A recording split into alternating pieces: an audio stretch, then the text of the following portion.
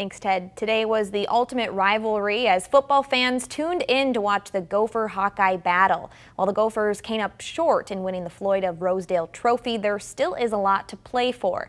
KTTC's Alex Tejada was at Charlie's Eatery and Pub speaking with fans about the remarkable season. With the team coming into the weekend ranked in the top 10 in the country, expectations for the Minnesota Gophers have been high. For many of the fans, their love of the team started back in the 60s when Minnesota last won a conference title. Tom Sakel, who was captain of the Gopher football team that year, was my roommate. I've been a fan since I was 6 years old. My dad knew Murray Warmath. So I used to go to the Gopher practices and I sold papers during the 60s at the games. Minnesota has seen some ups and downs, so what do the fans consider the program's biggest wins? When we beat Michigan 16-0, when we beat Penn State when they were #1. And the biggest one since then had to be like last week where we beat Penn State.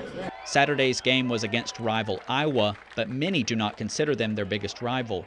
For me, it's Wisconsin, because I have cousins in Wisconsin, and I'm tired of their razzing. I didn't get any this year. Despite losing Saturday, the Gophers have a shot to make the Big Ten Conference title game. So what's been the key to success? Coach Fleck. He's done a great job of recruiting. He's full of energy. The team is bought into his program. That's the dominating force as far as I'm concerned. Fans also say that TCF Bank Stadium has provided an electric atmosphere for the team. Sitting there and watching the stadium get full, and it was just like, oh my word, this is really special because we haven't had that. Minnesota still has a lot to play for this season, including a first Rose Bowl appearance since 1962. And my wife and I will be going.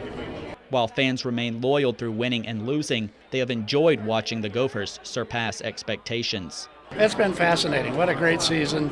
You know, obviously victory is always special, but it's a great university and the whole thing and the new stadium that they got. And I mean, it is, you can't beat it. It's just, sky yo ma.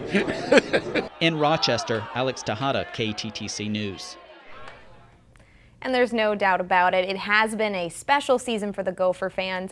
Mark will have highlights of that matchup later on in sports. Now, still ahead tonight.